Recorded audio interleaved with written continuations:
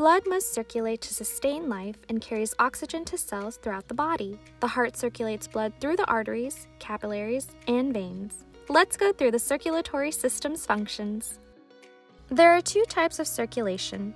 Pulmonary circulation moves blood between the heart and the lungs, while systemic circulation moves blood between the heart and the rest of the body. The circulatory and respiratory systems work together to sustain the body with oxygen and remove carbon dioxide. Pulmonary circulation facilitates the process of external respiration.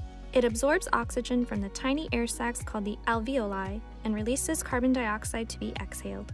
Systemic circulation facilitates internal respiration, where the blood diffuses oxygen into cells and absorbs carbon dioxide. The pulmonary loop only transports blood between the heart and the lungs.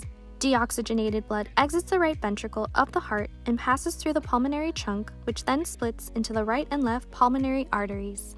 These arteries transport the deoxygenated blood to the arterioles and capillary beds within the lungs, then passes from the capillary beds through venules into the pulmonary veins, which then transport it to the left atrium of the heart.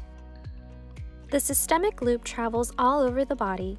Oxygenated blood is pumped from the left ventricle of the heart through the aorta, through the systemic arteries, then to the arterioles and capillary beds that supply body tissues. Oxygen and nutrients are released, and carbon dioxide along with other waste substances are absorbed.